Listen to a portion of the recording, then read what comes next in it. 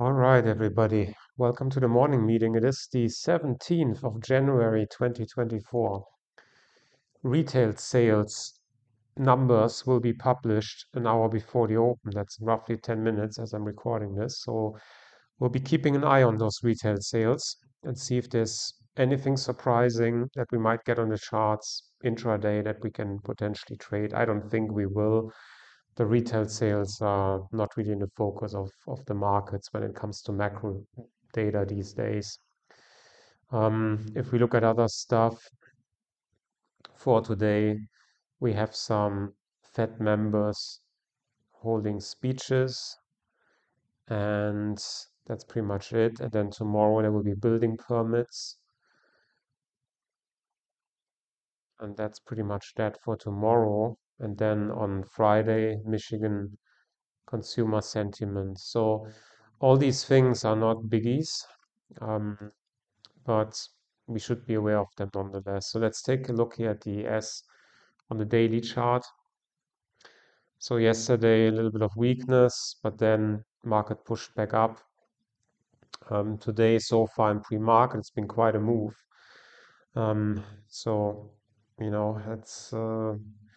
that's basically already formed like a daily candle just in pre-market, right? But we'll see what else we might get today. The VIX is a little bit elevated. You can see it's up 5%, 14.5. That's still not much. And I guess the most important thing still, Euro USD is leading the way. Weakness for equities could continue more to the downside. This is the butterfly pattern. That's what I'm looking at these days. Not so much DXY. DXY is coming up here to a 618. This can take a few more days though, and then the markets might eventually go up a little bit. So it's fairly simple what to look at. I'm not going to make a science out of it. So that's basically what we have. So let's clean up the chart a little bit from yesterday,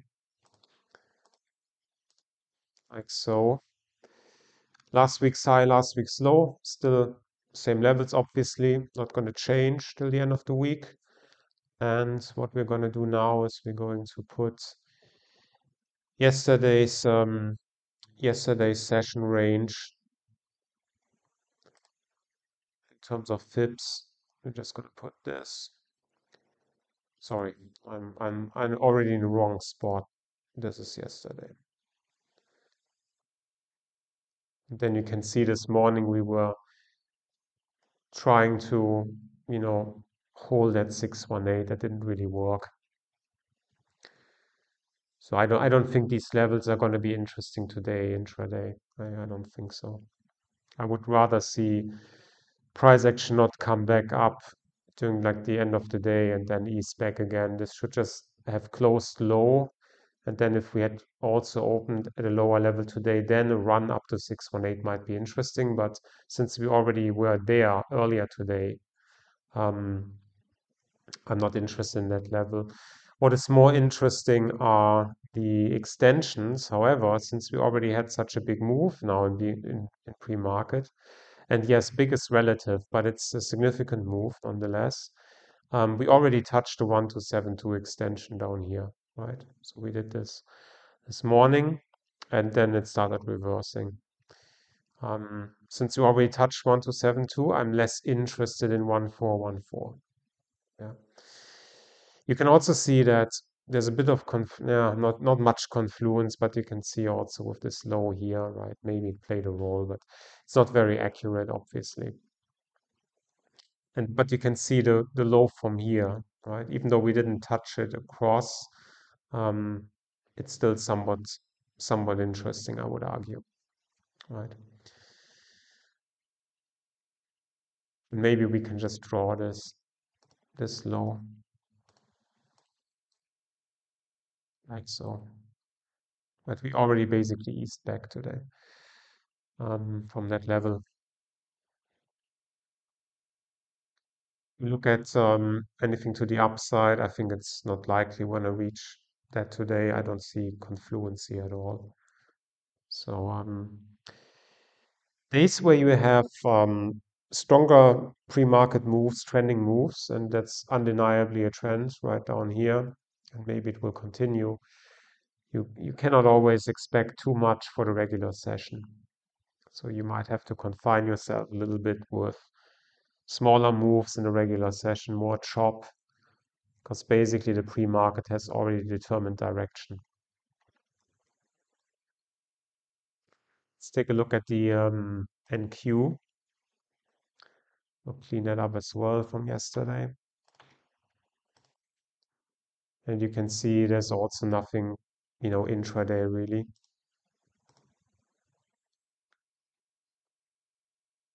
But the extensions here have not been reached, and you can see there's nice confluence here at 1272. So I'm going to put an alert.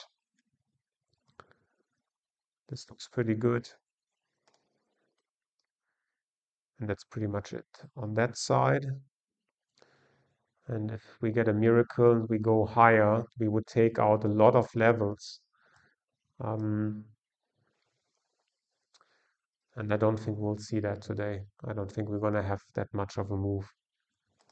Not after that pre-market move, right? YM also cleaning up, cleaning house. We need to check which of the daily gaps are still a thing. They both are. And then even this morning, we have another gap now. These are very important, these gaps. If you look at yesterday in the NQ, the gap was what made you money yesterday, right? So I'm just going to extend these gaps here so we can keep an eye on them. Might be boring to watch, but that's what it is. There we are. And this one also, we should not lose sight of this one either. Like this, right?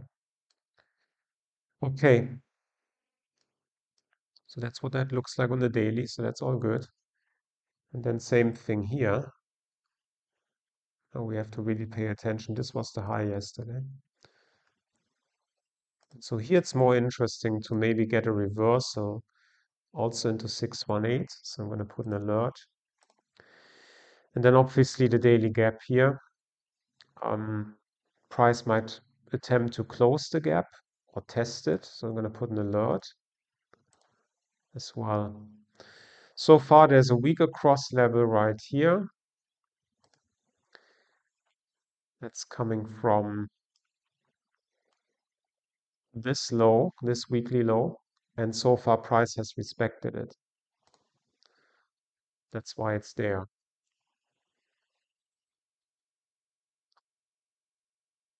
In terms of extensions to the downside, there isn't much confluence here with anything. But if we get there, I want to know. So another alert needs to be added. And then the upside, again, I don't think we'll see that much of a move today. So we'll keep that as where it is. And then finally, the Russell.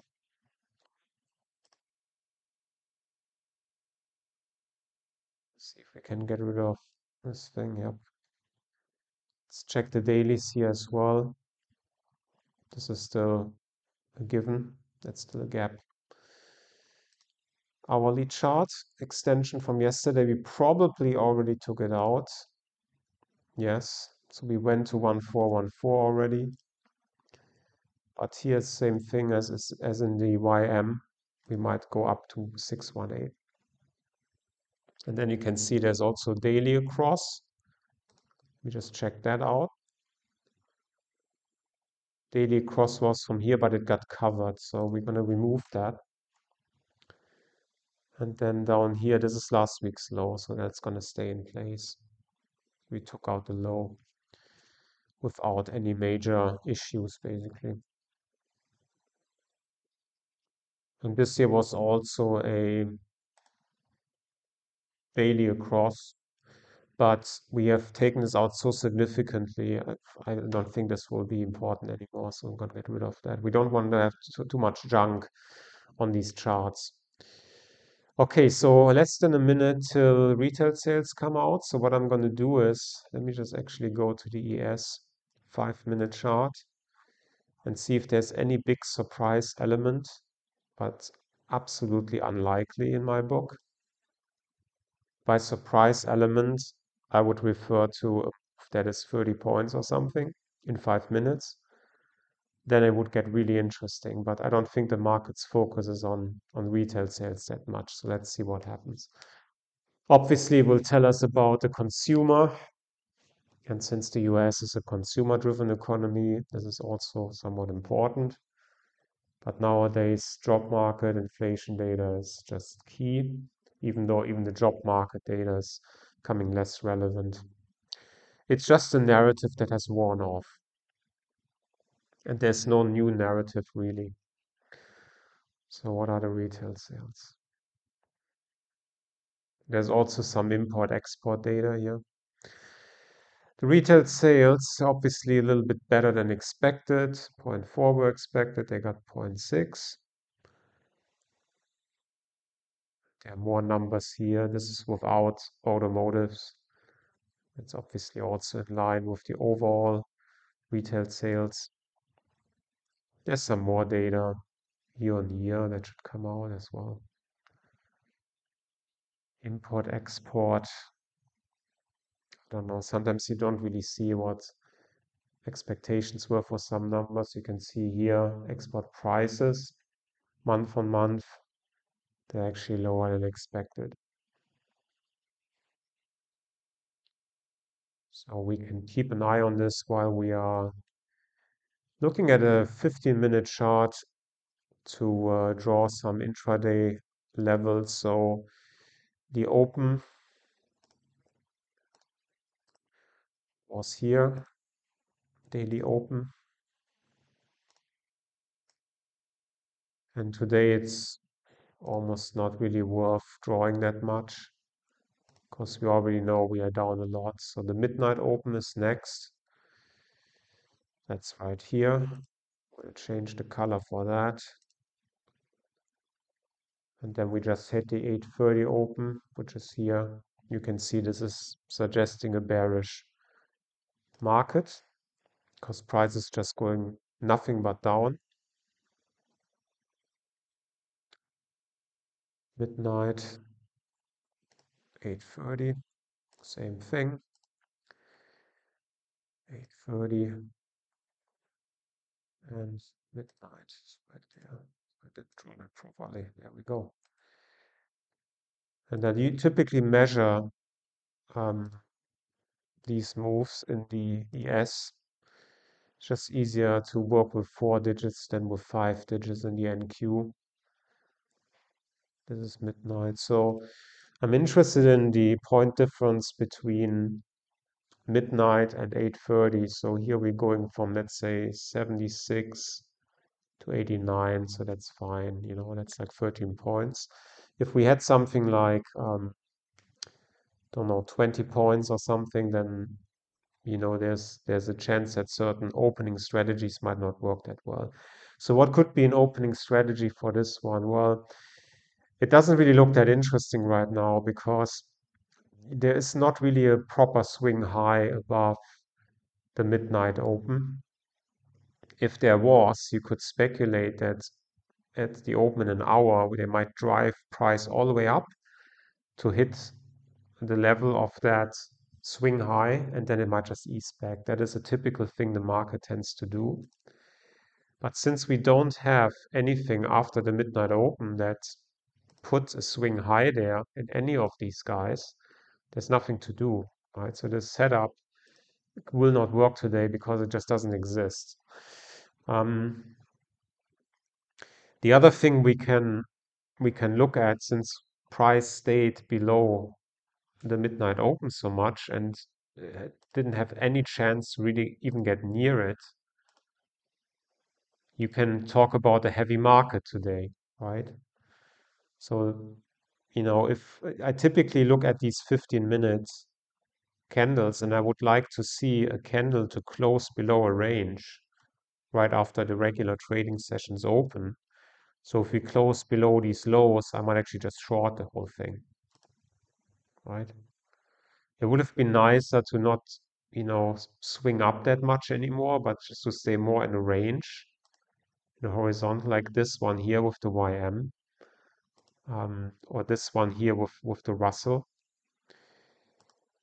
So that's something for consideration later if we really get um, continued heavy market on a 50-minute chart after the open. If we really close below the low of the day, low of the pre-market, then I might just short it right away because then I think it might just plunge. All right. So that's that. So we identified our levels. We are looking at potentially heavy market. Um, and we have to expect some chop during the regular session unless the market gets so heavy that it just trends down non-stop. That's my bias for today. And then we can look at um, some individual stocks. There's nothing with the Jesse Stein super stock scan, as always, there's nothing. But unusual volume for yesterday. You probably know this is still a Trump company. I think so. Digital World Acquisition Corp, shell company. For me, this is a shell. This is I don't think there's anything substantial. I think it's like an AMC or what's the other one called? Like a meme stock. Um, I know people can make a lot of money if they know what they're doing. I personally never put a single cent into shit like that. This is an ETF. We're not interested in that. And it's Boeing. Right? Boeing is falling like a stone. Every day they're down 8% now. So when the doors get blown out of aircraft hulls, then that's what you get, right?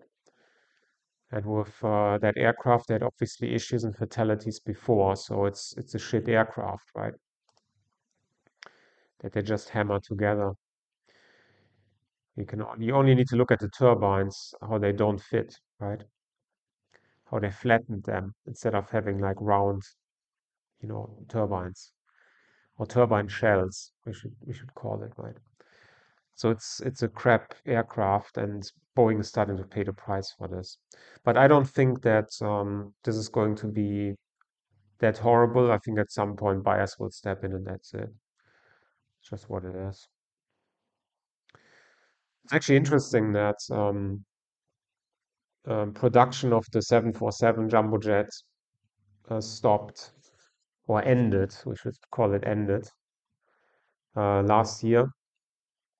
I think the last delivery was just a cargo plane, 747. So the era of the jumbo jet is over after they made it for more than like 50 years. And then Airbus, as we know, already stopped producing the A380, right? So all these huge aircrafts, um, they totally out of fashion, totally out of fashion. It's more like A350 and Dreamliner. This is more what the aviation industry is looking for. So it seems with COVID, and this massive dent that was put in the aviation industry, the route to recovery is way longer, and there's I don't know if there are any plans by any airline manufacturer to build something the size of what we had before. I don't think there is. Okay, so there's nothing there. Pre-market, um, some China stuff is moving, yin and yang, right? Those are the ETFs. What is Yang again? I think Yang is bad, right? These are the bears. So the bears are up on China stocks, 10%. So if China stocks are going down, then obviously the risk appetite of the market is not very high, very big. No else in terms of gainers above 10% or anything, and it's the same with the decliners, right? There's nothing to do. I think earnings season is going to kick off at some point. I think Alcoa who are typically one of the first stocks to report earnings. They have earnings coming out tonight after the close, right? That's typically the company that starts off the earnings season. It's just our core stuff. Oh, it's in the calendar. Let's take a look. There's the earnings calendar. So there are already a few names that you might know. There's Schwab down here, Kinder Morgan, um, some banks, I believe, Discovery Financial. There's your Alcoa, Key, Fastener. There's a lot of names that will kick off earnings season.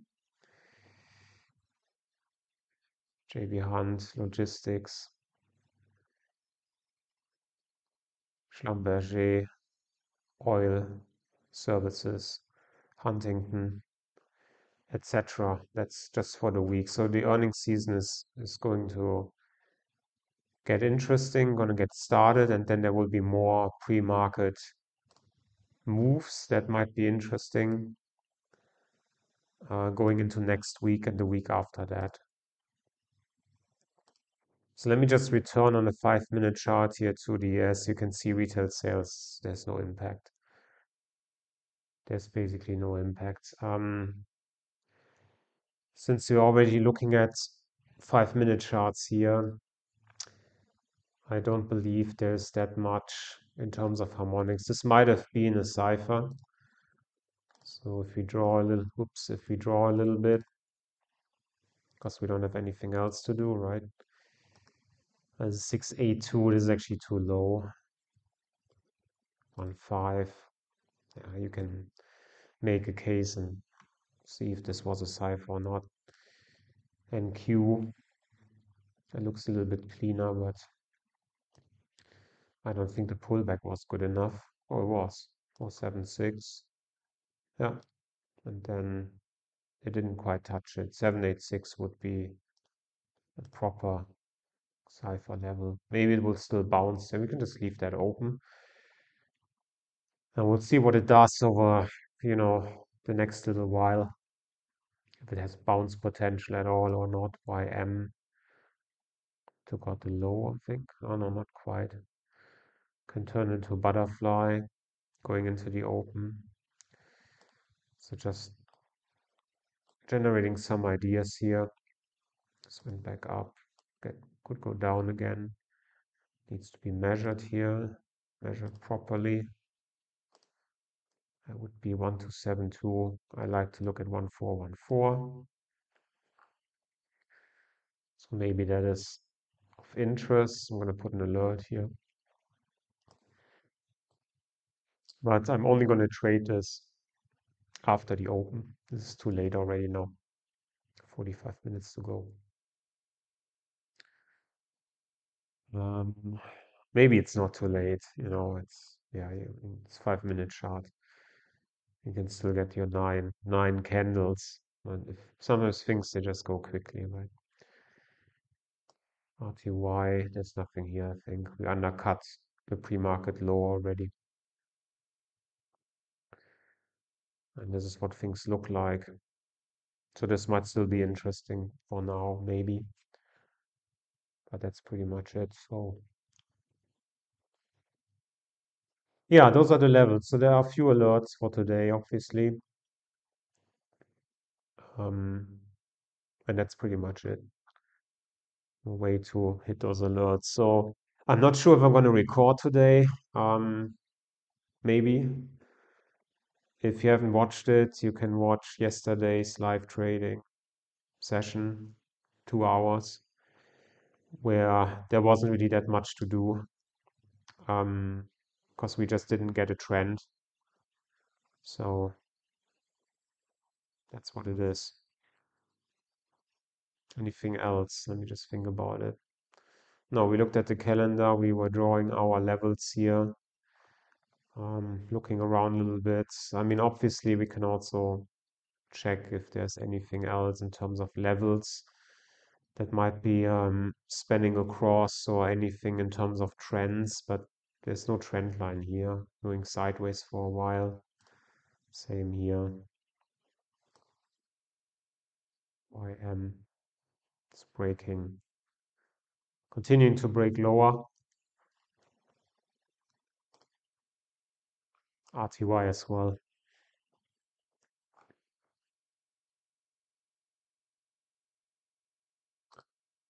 So maybe at some point stuff like this could become interesting. So we just draw something here. Or maybe even on a 4-hour chart. That's still fitting that pretty okay, so don't want to make a science out of that. We just leave it as it is. And then there are already some levels here where we might get support.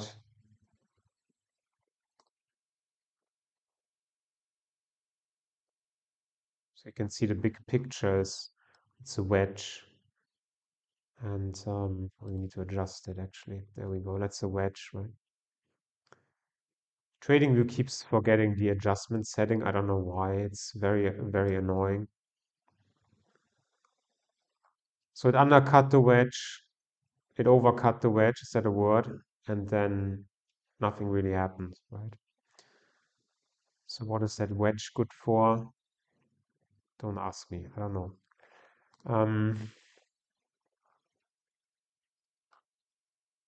Yeah, this one here, it's just, there's nothing much to do. This comes across from here.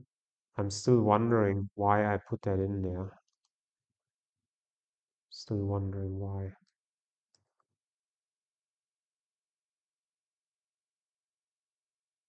Is that the weekly? This is not the weekly, is it? The weekly is here. Oh, that is, no, what is this? What is that 1886? It's this one. I anchored that here. Yeah, another weekly low, basically. A lot of stops might be sitting here. That's why it's there. Always good to verify these things.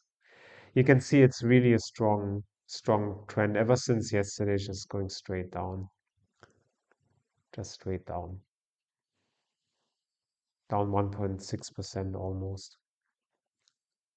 And I don't know, maybe we get a bit of a bounce down here. I don't know. But once something is down 1.5%, I'm not even trying to go long in this case. It's just too heavy. Don't want to get burned. Of course, you can always have a reversal day, but what are the chances? They do happen, but not often, right? But yeah, we might get some support here.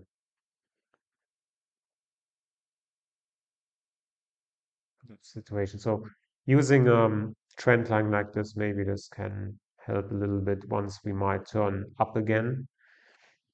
But looking at the other stuff here, I mean, yes, you could also put that somewhere here in the YM, but it's already kind of difficult to find clean connecting points here, and it's just accelerating now. It's like in free fall almost, even though the daily changes are not dramatic, but the price is just going just really straight down, right? I don't think there's much to draw here, and there's really a void here. There's really nothing. The other ones already looked at it. They're just going sideways, so nothing much to draw here. Always look also on hourly charts, see if there are any harmonics that might be taking shape here. I think you can draw certain things, like for example, let me just remove this for a second. It's going to be a mess now, but let's see what we get.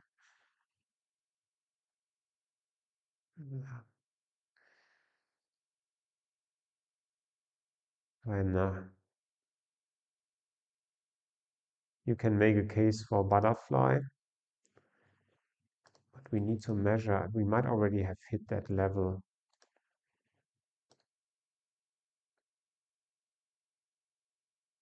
Yeah, it's right there. It's actually interesting. It coincides with the other 1414. Do you see that?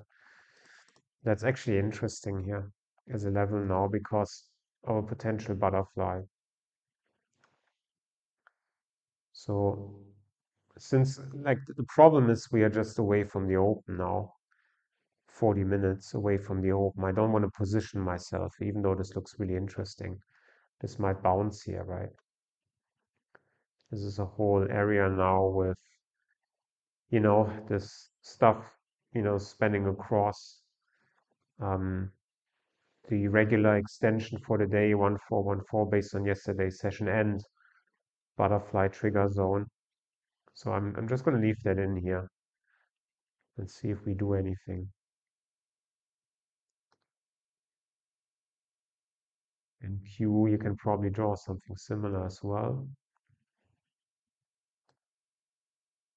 Starting from here, going there. This is also butterfly. This had a very high C leg. And then we can also project this somewhere down here. And look at this, right? You also get this sort of confluence right here, the butterfly. Now things are more interesting. It's always good to look around a little bit. I'm going to add an alert here as well. So the S and Q, we are kind of identifying stuff.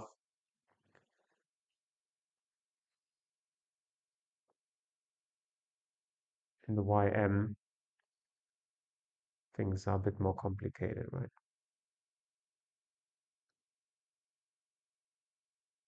So there was a lot of chop here. So not a big fan of it. RTY, yeah, it's just not that interesting. If you're very creative, you can try to also put a butterfly here, but there's so much chop. It's not clean at all. This is a little bit better here, but it's also not awesome. It's just something to watch. We're always looking for levels of confluence where then on a smaller time frame, when we get the first candle in this example to show green, and then we get follow through with the very next candle, that's where I get into the trade, just like yesterday. So that's what that is. Okay, guys, I think this should do it for the pre-market meeting thing. Yeah, that's pretty much it. So those are the levels I'll be looking at today. Thank you very much for watching. Take care and talk to you later. Bye bye.